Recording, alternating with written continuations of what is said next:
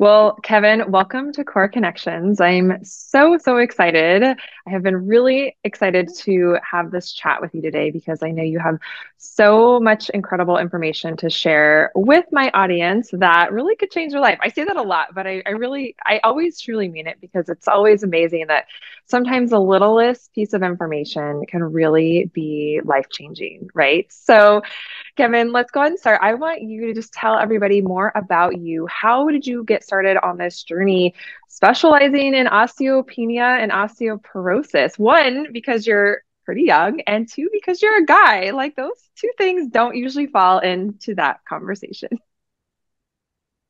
I know, right? Yeah, usually it's not the male, the younger male that's told they have osteoporosis. Usually it is the woman. And yeah, for me, my own personal journey started when I was a lot younger. When my mother was 5 months pregnant with me, my father was told he had cancer. 2 months after I was born, he passed away. He was 35 years old at that time. And my entire life, I went through my life and I had this fear that I was just going to follow down that path to an early grave and not be there for my kids and experience the joys of being a father. And when I had gone into the Marine Corps, right after I got out, I started having all these different health issues. And I had poor sleep, high stress, I had digestive issues, loose stools. And then next thing you know, I'm diagnosed with celiac disease. And then I was subsequently diagnosed with osteoporosis. Oh And my gosh. at that point, being right around 30 years old, being told I had osteoporosis, I was shocked. I got a letter in the mail that said, "Hey, you have osteoporosis. Go on a gluten-free diet." That was the extent of the recommendation that I got. And I realized I already knew there was more to it than that. But when I started Googling what is osteoporosis and what does this mean for my future, it said fractures and medication dependence were the two biggest things that I took away from that. And that was not going to cut it for me. So I went down this path of reading and research and consulting with people and spending a lot of money trying to figure all this stuff out. And I finally started getting the right plan in place for improving my health and my bones.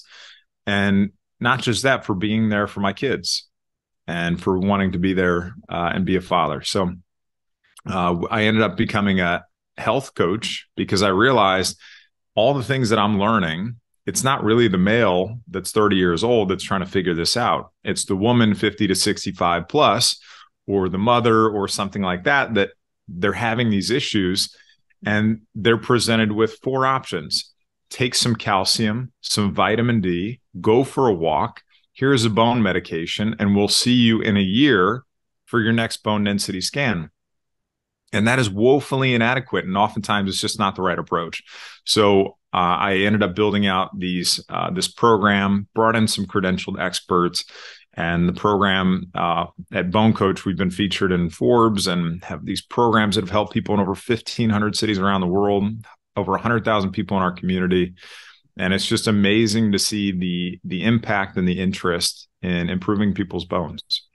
No, it's amazing. And this is why you're here talking today because you are changing lives, which is awesome.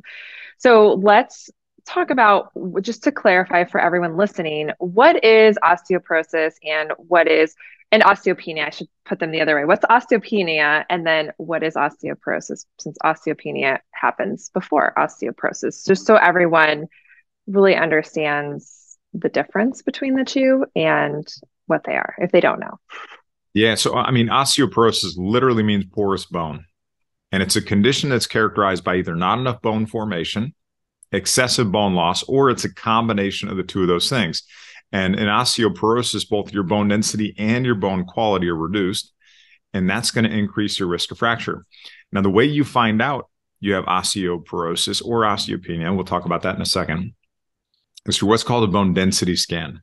And that's a DEXA scan. So dual energy X-ray absorptiometry, painless test, kind of like an X-ray, very low levels of radiation. You lay down on the machine, it does a scan, and then it tells you your bone mineral density, the actual mineral content of your bone. And then what it does is it generates a score. And that score is called the T-score. And the T-score is comparing your bone density to that of a healthy, approximately 30-year-old adult. If you've got a score of +1 or -1, somewhere in between there, that's considered normal and healthy. If you've got a -1 to in between a -2.5, that's considered osteopenia, what we would call low bone mass, which is like a precursor to osteoporosis. And -2.5 or lower, -2.6, -2.7, so on and so forth, that's considered osteoporosis. The greater that negative number becomes, the more severe the osteoporosis. Most people, and this is really important, are getting these bone density scans later in life, in their 50s or 60s or 70s. That's the first time they're ever getting them. But we need to get them much younger so we have an objective piece of data showing us where we're at. We need to have that baseline from which to monitor future changes. So if you're listening to this and you're, in your late 20s or your 30s or your 40s, or and you haven't had a bone density scan, go get one. So you have an objective piece of data. And then if your mother or your grandmother, or if you yourself are in your 50s or 60s or 70s and you're listening and you haven't had one, request one. Go get it. So how often should women be retesting? It depends a little probably on what their initial results are. Well, bone density scans are going to be done approximately every 1 to 2 years or so. And the reason for that is that bone remodeling is a slow process. It's not going to happen overnight, and these changes aren't going to be really quick. And the changes that you can see in a given time period that are going to be meaningful using a bone density scan would be about a 1 to 2 year period. So that's the reason why you would get them every 1 to 2 years. Now, when you get that bone density scan, it's not telling you if you're still actively losing bone right now. A single bone density scan can't tell you that. So what can tell you that are what are called bone turnover markers. And there's something called a CTX test, a serum CTX or CT low peptide. That's what it's called. And it looks at the activity level of cells that are breaking down bone. If that activity level is elevated or even really high, that can be an indicator of active bone loss and a root cause issue that needs to be addressed. So if we're talking about lagging indicators of success or improvement or loss, that would be a bone density scan. If we're talking about leading indicators of success, it would be the objective serum CTX results and seeing those come down in a 3 to 6 month period. Okay, so if someone's just starting, just say it's like someone who's like 40 years old.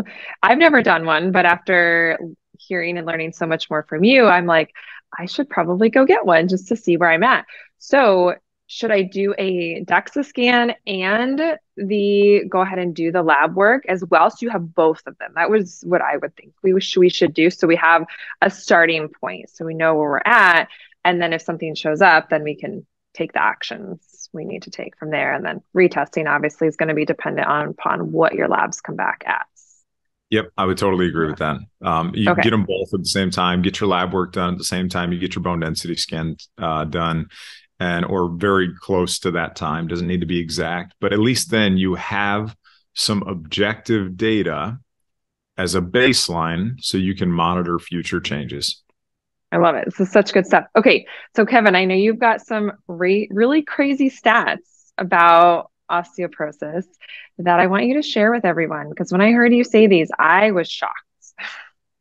Yeah, I mean, we've got approximately, if we're just talking about the US, even, Yeah. not even focusing on globally, it's a much bigger issue, but approximately 10 million Americans have osteoporosis. Another 44 million have low bone density. 1 in 2 women and up to 1 in 4 men will break a bone in their lifetime due to osteoporosis. And for women, the incidence of having low bone density is greater than that of heart attack, stroke, and breast cancer combined.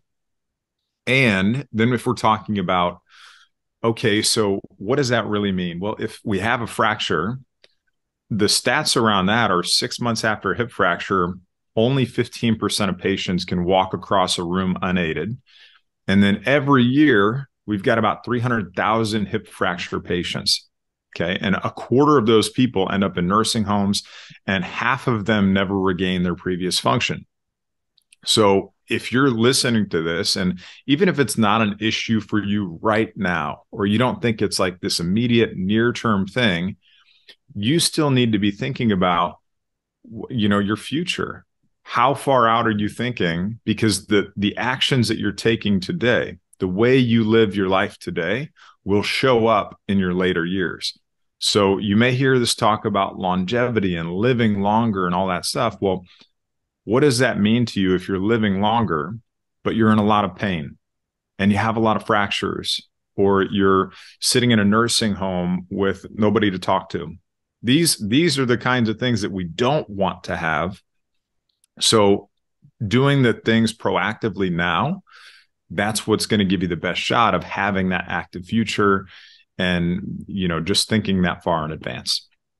Absolutely. I'm always talking about mobility over here, and this is as important, right? We've got to keep our fascial tissue strong and mobile, but the bones are as important. It's like so it's the balance of having both. So that's why this conversation is so important.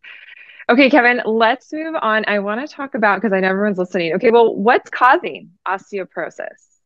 What is causing it? Now, I know you mentioned, I want to plus, I talk a lot on here about people taking gluten out of their diet, because even if they're not celiac, I am not a celiac. I actually just got my wheat zoomer test back to confirm. And but I am super crazy sensitive to wheat. So like, it is not in my diet, has not been in my diet for well over a decade. And it is something that I always encourage people to take out because it's so inflammatory. So regardless of celiac or not, but I definitely want to make sure you hit on the celiac piece of it, just from an awareness piece of what.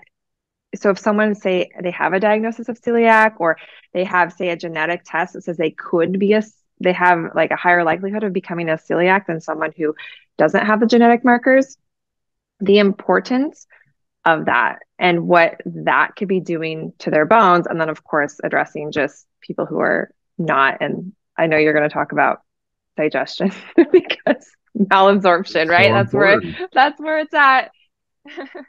It's so important. Yeah. So let's even talk about the different types of osteoporosis. Let's distinguish between the two. So there's primary osteoporosis, and that is typically related to a decrease in estrogen in postmenopausal women.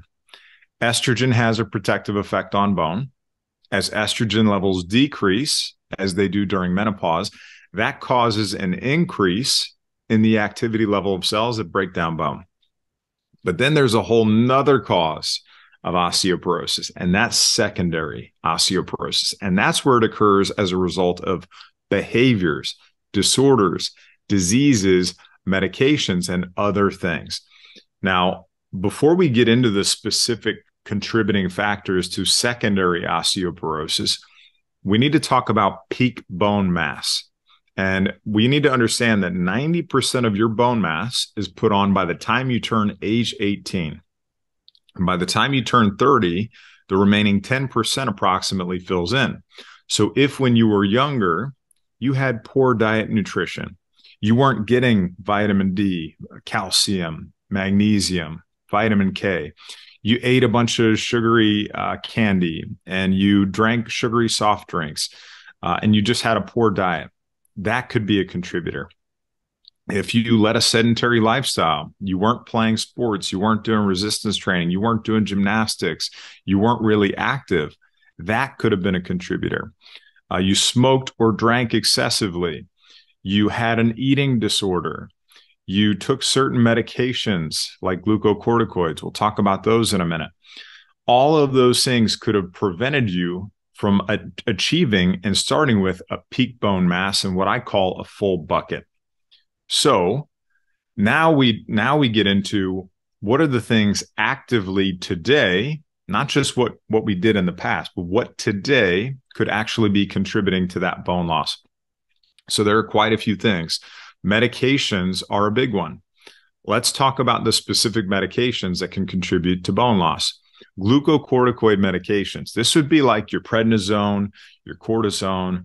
These are steroid medications that are designed to suppress inflammation. And what they do is mimic natural steroid hormones in the body, and they're used to treat conditions like asthma, and rheumatoid arthritis and other autoimmune conditions. And you have to understand, if you're on the medication, if you're considering taking the medication, or if you've taken it in the past, it will contribute to bone loss. The reason for that is it decreases your absorption of calcium. It increases your urinary excretion of calcium, leading to a calcium deficit.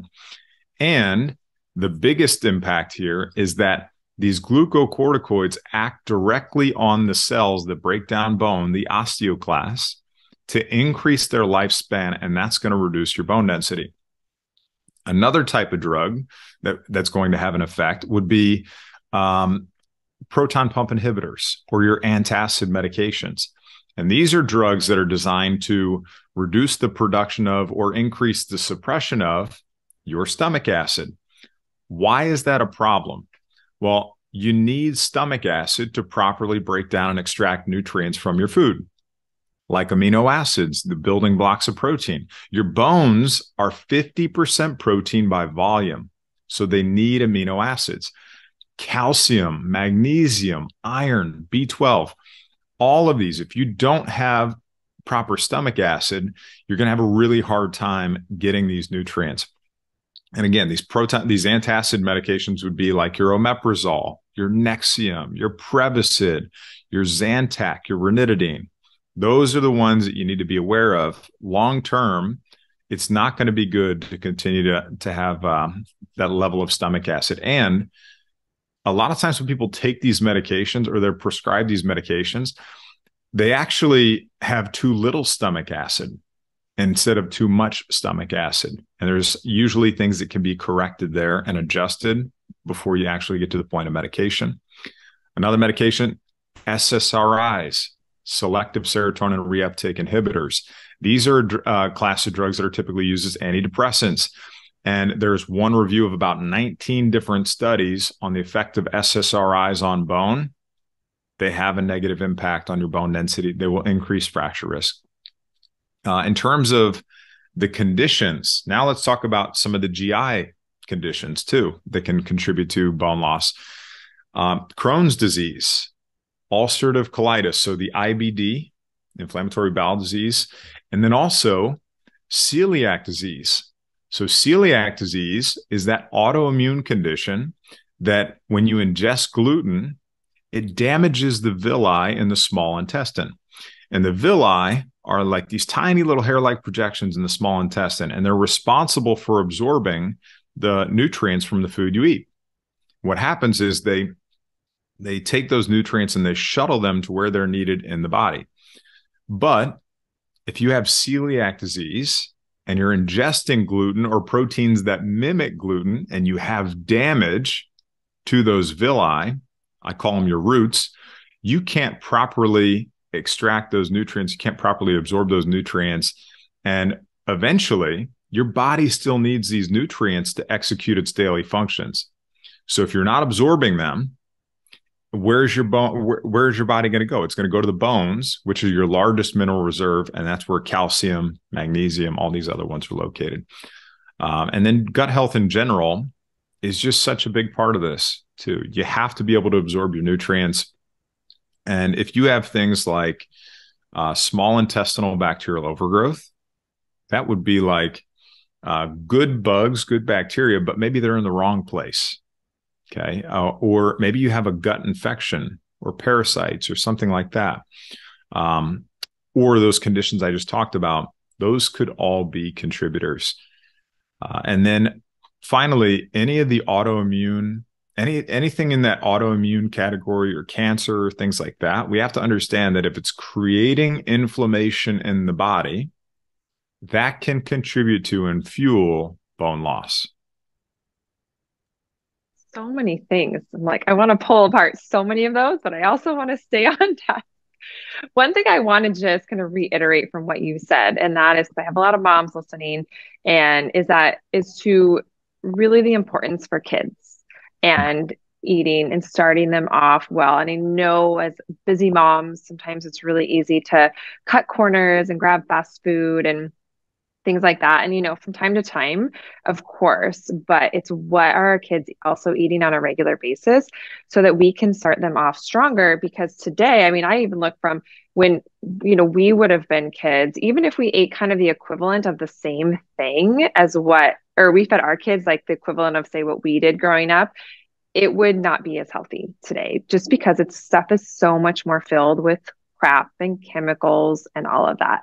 And so it's just something I always like to remind. And if anyone listening needs that extra little push to just go a little bit, take an extra little couple minutes when it comes to preparing food for family and kids, it really is that important. And like, for me, I took my son off gluten when he was 5, and it changed his life. And so even if you don't have celiac, but you're reacting to certain foods, you're causing that inflammation. It seems like inflammation is really like the root of so many things, but it's interesting to hear you talk about it with bone health too. So that's very, very interesting. And just a note for Um, kids, yeah. for kids too, because I think this is really important because I am do everything you possibly can, like prevent, not react. How can we prevent from a younger age? A couple things with kids too, and this applies to us as well, but kids, I think we really need to be intentional about, because it's so easy to just give them a bunch of candy or, sugar and stuff like that. Reducing your sugar intake is key for bone health. The reason for that is sugar damages bone by triggering an inflammatory response. It lowers vitamin D levels. It depletes these bone healthy minerals like calcium, magnesium, chromium, copper.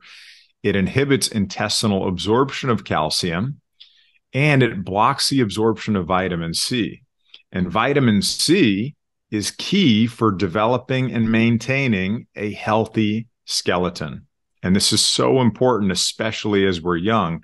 So I know it may be tempting and easy and convenient to just grab a sucker or to grab a ring pop or whatever the candies are these days, but there are so many better options that you can use. And just experiment, test things out. One of the things we do, like if our kids are really wanting a dessert or something like that, we have them build their own fruit and berry bowls, like organic fruit and berry bowls with a tiny bit of honey. And you would be surprised at they're still getting the sweetness, but we don't have all the artificial dyes and all the nasty stuff that kids don't need. So we do that at the end of the night. We'll have them cut up a banana in half we call it a tickly knife. It's not really a sharp knife, but we call it a tickly knife. They cut up their own banana and they'll build it in this little pretty bowl. And then they'll add some organic berries. And now it's colorful. And now we've made this beautiful design. And now they're invested in eating better for their own health. And then we give them a little spoon of honey and it just finishes it off and they love it. Another thing you could do would be if you have a blender and you're like, okay, maybe they don't like berries, or maybe they won't get a little bit extra protein, like collagen protein or, something like that. You can add that into a smoothie and then get these little like silicone, they come in different shapes. You can get like silicone hearts. That's what we have, is we have hearts, and you pour the mixture, the protein and like healthy fruit mixture, whatever, into the hearts, and you freeze them, and then you put them on a plate for dessert, and then they love it. They love the coldness and stuff like that. So those are just some ideas that we use too.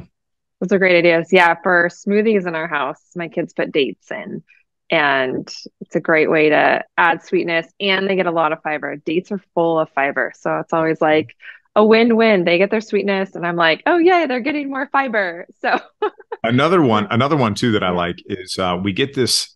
We like good quality extra virgin olive oil, so we always use that. But we make kale chips. My daughter actually requests them, but we use lacinato or dino kale. It's a type of kale that's really low oxalate. And basically, what we do is we put out this baking sheet, and we've already rinsed and dried these lacinato kale leaves, and we spray them. We've got like this olive oil mister, and we spray the tops of the leaves, and then we sprinkle it with some sea salt.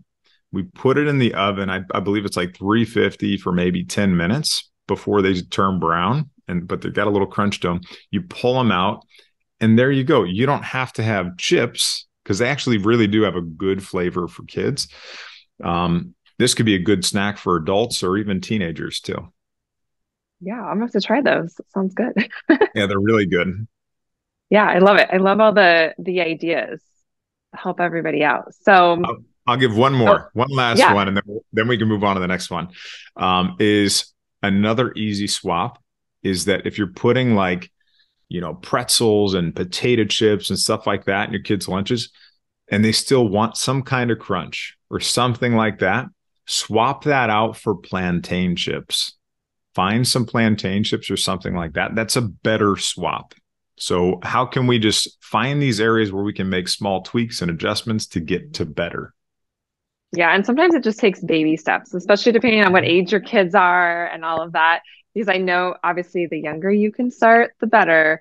But and I always feel like too with mine, because I've got two teens now and one that's entering the preteen, that I see that there have been little times where like they kind of veer off because they're wanting to be more independent and try things.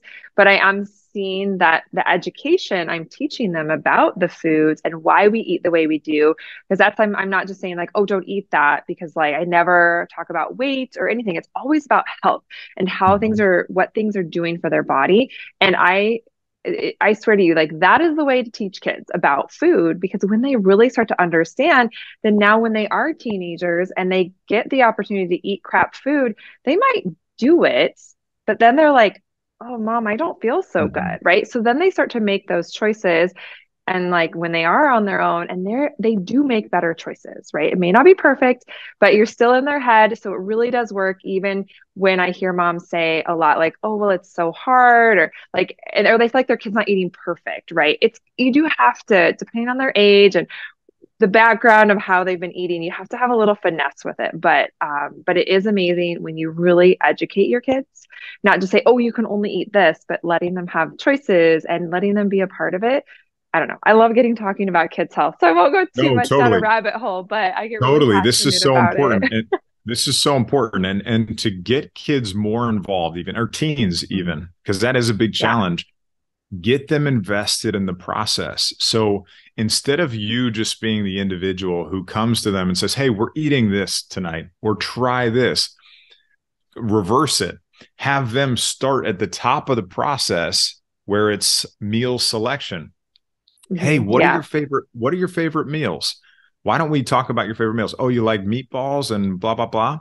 Okay, great. Let's go find, then you go online, you find the healthier version of this, like maybe a paleo version or some other kind of version of this, and then say, hey, would you eat this if we made this? It looks good. Does that look good to you? And now they're invested. They've helped in the Mhm. process of selection, and you're not just telling them what to eat.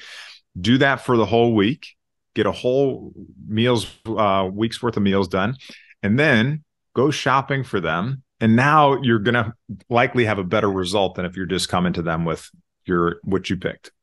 Yeah, that's very true. We actually do that in my house. And when you say it, I'm like, I didn't even realize it. It's become so organic, letting the kids be a part of it. So, yeah, great reminders.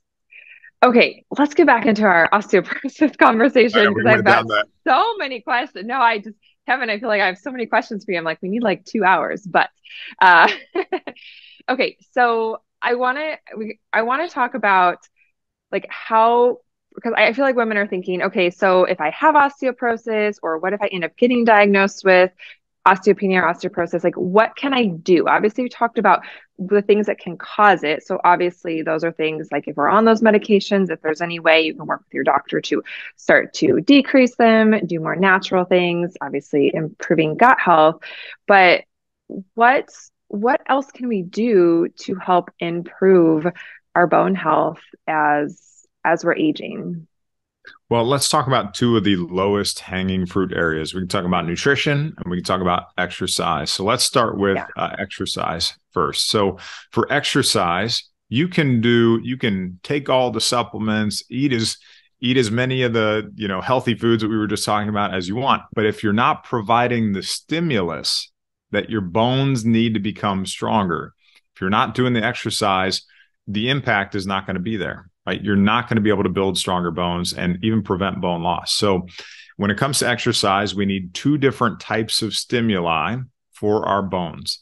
You need muscle pulling on bone, and you need impact. The most effective interventions are going to use one or both of those things in combination. And what happens is you've got muscle pulling on bone. It creates this stress. So we've got this mechanical signal sending a chemical signal to tell those bones to become stronger. And then you have impact also.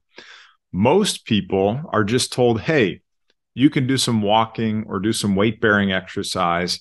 I can tell you, walking by itself is not going to be enough. Okay. It may help you maintain your bone density if you don't have something contributing to bone loss, but it's not going to help you build bone density. Weight-bearing exercise is important.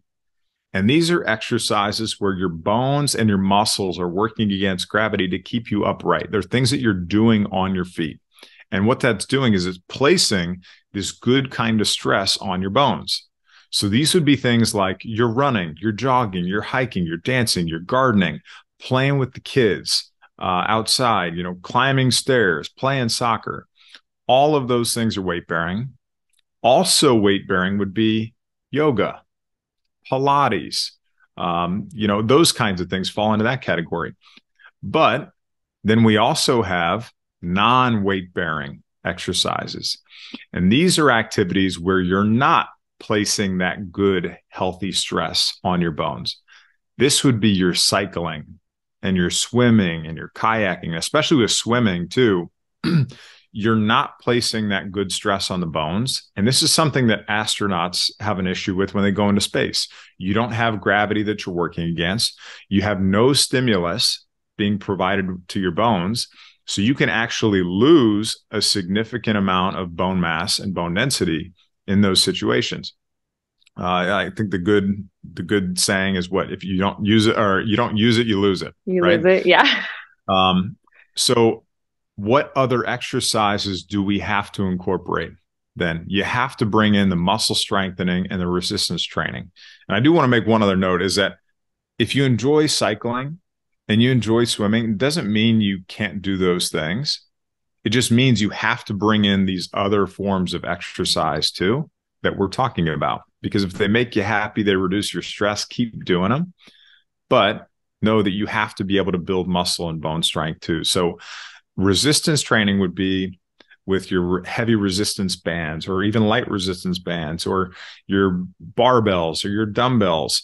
All of those could even be your body weight, if that's providing the stress that you need to build bone strength. Some of the exercises that can be really helpful: squats, deadlifts, overhead presses, doing some chin-ups, maybe with some drop landings to get a little bit of that impact there. All those things can be helpful. If those sound intimidating to you, don't let them be, because you can find somebody to help you start out in a way that is going to be safe, takes your body mechanics into consideration, and it will help you slowly progress up to where you can actually provide the intensity you need. I love it. Such great advice. We love squats around here, by the way. So I'm always Good. telling ladies, do more squats. And I do love deadlifts. Okay, so a couple things you said. You mentioned Pilates and yoga, which I loved hearing that, because I'm like, I'm not a bone expert over here, but I'm like the fascia movement, pelvic floor expert.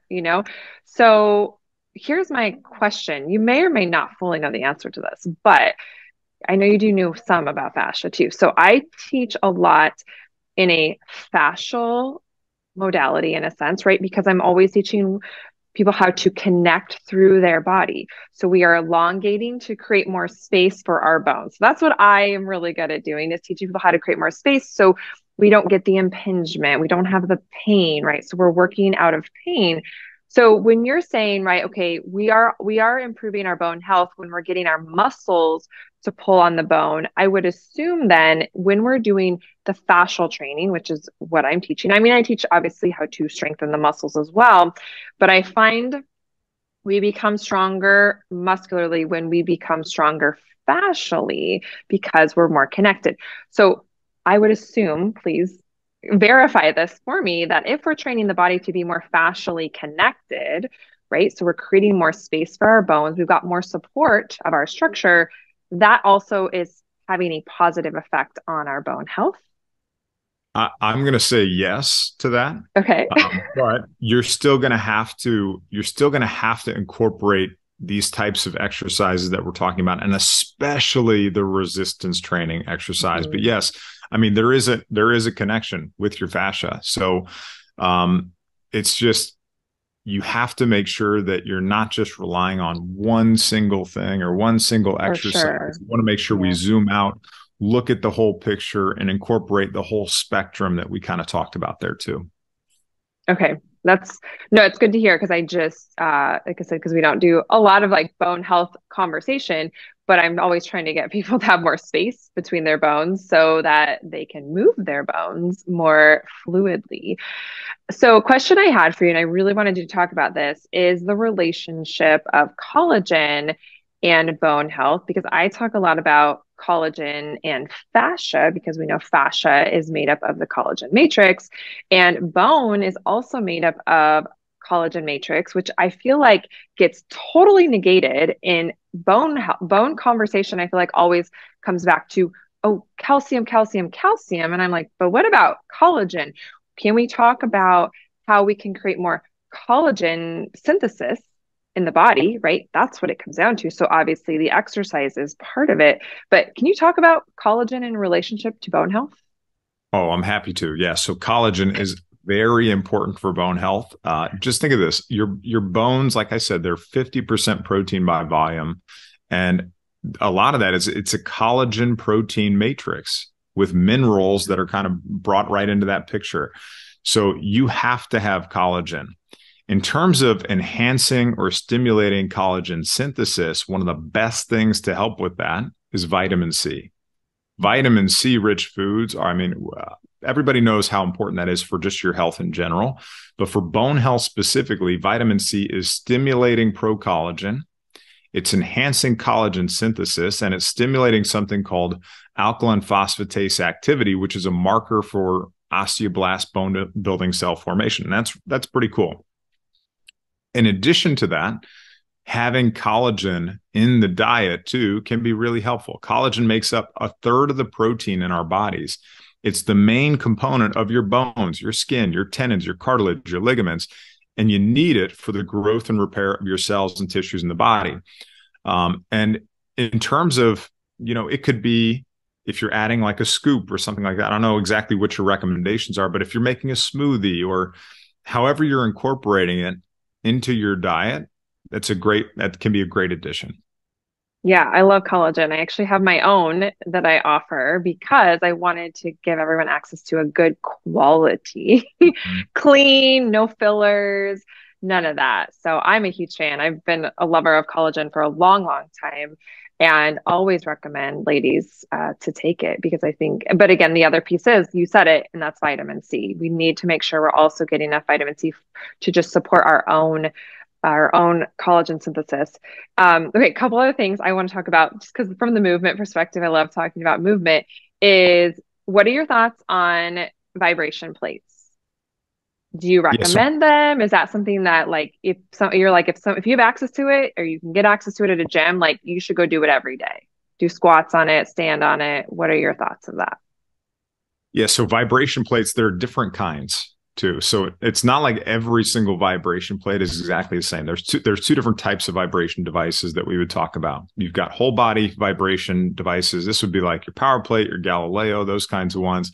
Then you've got your low intensity vibration plates, which would be like a Juvent, a Meradyne, those kinds of plates. These whole body vibration devices, they've been shown to have a small effect on your bone density. I would say in general, I wouldn't try to, I see some people do this sometimes. I wouldn't try to replace a good workout routine with just using a power plate or something like that, or some other kind of vibration device. It has to be a full, well-rounded plan. So view those things as a complement. Don't view them as a replacement. Same thing with low intensity vibration devices. They're great for muscle strength, for balance, could be beneficial for bone. A lot of times, some of those are cost prohibitive for people if you're upwards in multiple thousands of dollars for a single device. So my recommendation when it comes to these vibration plates is prioritize the exercise routine first and then branch out to some of these other complementary devices and technologies once you feel like you have the exercise down and if you feel like it makes sense for your budget. I love it. No, it's great. So, ladies, do it if you have it, but don't replace your exercise. Do not replace your Yeah. exercise for No, sure. yeah, I agree with that wholeheartedly. I just have a vibration plate right here that's I incorporate and I love it if nothing else for lymphatic flow, right? Because it Mhm. just really stimulates your lymph system. So anyway, that's a little side note of a benefit of vibration to have it as a piece Rebounders of are it. also great Oh, for lymph too. Rebounders can also be helpful for for that. bone. Well, for Well, lymph, what about for bone? Is it for enough bone, impacts? for bone, it can be somewhat helpful. I mean, there's not enough studies really to show that it's going to be, increasing bone density by a specific percentage. So if you're looking for those numbers aren't really going to be available. But in terms Gotcha. of the moving up and down with the force that you're applying there, even though you don't have that hard impact at the bottom, there could still be a beneficial impact on bone health. Yeah. So what I'm hearing is some variety is definitely good. So from an exercise perspective for bone health, what do you recommend out of 7 days of the week? Do you recommend that women should do something every single day that is geared towards bone health from an exercise perspective, or is it more like 3 times a week? What are you seeing that is the most kind of bang for your buck? And I know it, like for me, I'm always telling women, like even 10 to 15 minutes a day is extremely beneficial for many, many reasons. Where do you kind of stand from a bone health perspective in those guidelines? Yeah. So, I mean, in general, just generally Yeah. speaking, movement, you need to have daily movement. So your weight bearing exercises, which would include your walking and things like that, those things can be incorporated daily. Resistance training, you can do that a little bit less frequently. As long as you're reaching the intensity that you need to reach, doing that a couple times a week can be really, really helpful. And you also don't want to overdo it too. It's not like every single day, 7 days a week, you being in the gym for an hour long, doing as much as you possibly can. That's going to have a negative impact. Most likely, you can overtrain, you can overdo things, not give yourself time to recover, and that's going to actually work against you. So it doesn't have to be every single day of the week you're doing these hard, intense resistance sessions or anything like that. Yeah, no, I wholeheartedly agree. That's why I teach variety. It's like if you're going to do HIIT training, maybe you do that a couple times a week, but then you're going to weave in your Pilates and other things throughout the week. So we're getting variety, which is key. Okay, Kevin, I want you to definitely hit on a couple like key nutrition things for people because that's we're eating, right? A couple meals a day. So what are some of the key nutrition things that we can start to improve, someone could start to improve to help her bone health, besides Yeah, I adding mean, collagen, of course. yeah. So I would say a couple things. I mean, it's easy for me to just say, oh, follow an anti-inflammatory diet. But every single person is biochemically and genetically unique. You're going to respond to different foods and supplements and approaches differently. Be patient with yourself as you're testing new things out and just approach it with curiosity and not expectation. Because when you approach, testing new foods and trying new things out with curiosity, you're not going to be disappointed if it doesn't work out, or you're going to be less disappointed if it doesn't work out. Okay. So just keep that in mind as you start approaching some of these things. I would say some foods that work really well for a lot of people that I really personally would love to see in a bone health plan. Fish. I love fish, but not just any fish. I love the canned fish that have bones in them. So let's get a BPA free can and let's make sure we've got sardines or mackerel or wild caught sockeye salmon or something like that with the bones in. Now, these Okay. bones are not hard, pokey bones that are going to hurt your mouth. Okay. These bones. I'm not really going to make the case for fish here. I already know it, but they almost melt in your mouth when you eat them. these bones almost melt in your mouth. The reason I like these kinds of fish is that they contain three really important things. Number one, they contain protein. You need protein for your muscles. You need protein for your bones. Number two, they contain minerals, and not just one specific mineral like calcium. They contain all the minerals that bones need, that your bones need, in the right ratios that nature put them in. And then the third one is omega 3s. And omega 3s are a type of fatty acids that are like, they're like the dampeners of inflammation. And anything like we were talking about earlier that contributes to inflammation, especially if it's chronic, especially if it's long term, that will contribute to and fuel bone loss. So I love having those kinds of fish inside a plant. Another one that I really like, arugula. Arugula is one of my absolute favorite greens. It's a leafy green, same cruciferous family of vegetables as broccoli and kale. It's rich in vitamin C, vitamin K, and bioavailable calcium. All of those are important for your bone health. Arugula also contains a compound called aerosine, which is a bioactive compound that can help turn off the activity level of the cells that break down bone. Another reason I like arugula is that it's a bitter food. And our diets today are largely devoid of bitter foods. And the reason we need bitters is that they stimulate our bile. Bile is produced in the liver, it's stored in the gallbladder, and then it helps with digestion. So breaking down and emulsifying fats and helping us absorb those fat-soluble nutrients like vitamins A, D, E, and K. So having those bitter foods in your diet is really, really helpful. The other reason I like arugula is that it's a low oxalate green. And oxalates are anti-nutrients that can bind up these bone healthy minerals. And if you have issues with, some people really have problems breaking down and degrading this oxalate. So if you've got gut health issues, if you've got kidney stones, if you've got a lot of joint pain, those can be indicators that you have a hard time with oxalate. Swapping things like spinach for arugula would be a great alternative choice there. So I love those. I talked about vitamin C rich foods, why those are important. They're great for helping stimulate that pro-collagen and enhance collagen synthesis. And then you've just got great sources of vitamin C rich foods. You've got berries, you've got citrus fruits, you've got kakadu plums, acerola cherries, amla, all of these different ones, camu camu. And then also you've got different vegetables too. You've got peppers are one of the best sources of vitamin C. But if you're somebody that has issues with nightshades, like somebody who has an autoimmune condition, you got issues with nightshades, peppers aren't probably going to be the right fit for you. But you could still do like some steamed broccoli or Brussels sprouts or some of those kale chips that I was talking about earlier. Those things can help you get some additional vitamin C from your vegetables.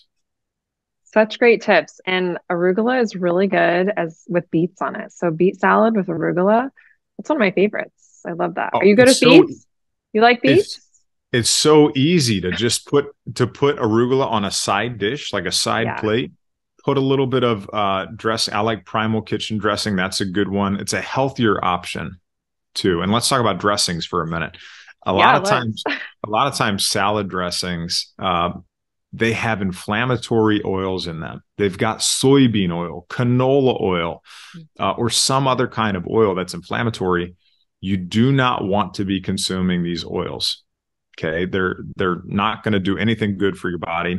So how can we make better swaps? Look for your good quality extra virgin olive oil, or avocado oil can be a great one to add on there. When you've got, and I have no affiliation with Primal Kitchen, but that's just one that it's an easy one to grab. You could drizzle a little bit of their balsamic or something on there, and it's healthier fats. It's a better alternative. How can we get to better? Yeah, I have lots of Primal Kitchen products in my house. And Mhm. olive oil, though, that's like my go-to on all Yep. salads.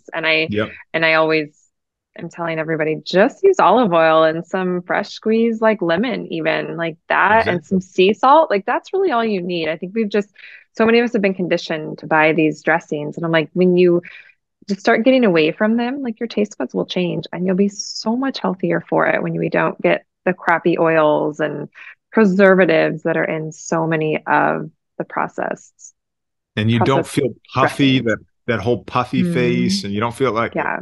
you don't feel inflamed. It's so much better when you can go a little bit simpler too. Just try it. So last quick question. I know we're running out of time, but just for women listening who are like, okay, so I've been diagnosed with osteoporosis or osteopenia, right? And I'm hearing you talk about the exercise and the nutrition, and obviously some of those other things you mentioned that can lead to osteoporosis. So, is there hope for her that she can rebuild her bone, even if she's in her 60s and has been dealing with osteoporosis for, say, a decade, even, or something like Yeah, that? absolutely. Absolutely. There's absolutely hope, and progress and improvement are absolutely possible. You can build bone density and improve your bone strength. That is absolutely possible. But before you get to that point, before you start going up and improving, you have to stop going down and losing. So figuring out the root cause issue of that, addressing those things, knowing what lab tests to order, know what the results mean when they come back, know how to have those conversations with the people that are on your team, know if you've even got the right people on your team to help you. Right? Then nutrition. You got to make sure your diet, your digestion, your absorption are squared away. You got to be taking in the right nutrients in the right amounts. You got to actually absorb those nutrients, and you got to make sure those nutrients make it to the cell level. All three of those things have to line up. A lot of times I see, even if somebody's eating healthy, those three things may not be lining up. And the other part of it is it's not just about absorbing your nutrients, or having an issue with absorption. So if you have digestive issues now and you're listening to this, chances are there's some things going on with absorption too, right? So if you've got chronic loose stools, that's not going to be normal, right? So you've got to address the underlying issues here, because those digestive issues themselves can be a source of inflammation that contributes to bone breakdown in the body. And then the last part of this is you have to build strength of body, strength of mind, strength of bone. You got to do it in a way that's going to prevent fracture and injury, not just now. You got to think about the future. So you got to reduce your stress, improve your sleep. It's pretty well documented. Poor sleep will reduce your bone quality. So you got to prioritize sleep. That is one of the biggest levers you can pull from a health perspective, is improving your sleep, and that's going to do so much. Exercise, again, you take all the supplements and nutrients you want and all the collagen you want. If you're not exercising, it's going to be all for naught. And then the last part of this is, hormones. Make sure those are a really important part of the picture. And then the other thing I would just say is, if you're listening to this right now and you're concerned about your bone health, or you have a mother or a grandmother or somebody like that, share this episode with them. Don't forget to do this, because them listening to this could add years to the end of their life and make those years better quality years. So share this episode with them. Make sure they hear this information, because so many people just aren't educated about this, and they could end up on a medication that they didn't even need to be on. And it could end up being that they're on it for multiple years or for the rest of their life. So, I think those are the biggest pieces, I would say. So well said. You took some words out of my mouth. It's great talking to another podcast host. I'm like, just roll with it. I love it. Well, Kevin, will you share with everyone where they could reach out to you if they have questions, learn more about your Bone Coach program and all of that? And I'll, of course, link up anything below in the show notes as well. For sure. So you can always find me at bonecoach.com if you need help, or you just want Stronger Bones resources and things like that. You can always head over there. Follow me at Bone Coach Kevin on Instagram, and at Bone Coach on Facebook, YouTube, Pinterest, all those ones. You can always do that. But what I'd like to do, Erica, for your audience, if you don't mind, maybe we could link in the show notes my free Stronger Bones Masterclass. And it's going to walk through the Stronger Bones process. It's an amazing training. It took me a long time to put this together. So if we could link to that That would be such a good starting point for everybody here. Absolutely. Yep. I was planning on it. So I'll put Love that it. below and so everyone can have access to that because knowledge is power. And if we don't know, there's nothing we can do about it. So that's why going and learning yourself for prevention, starting to heal, and then sharing with everyone in your life because that's how we can all help to live a healthier life. So, Kevin, thank you so much. It's been so wonderful to chat with you. Thanks, Erica.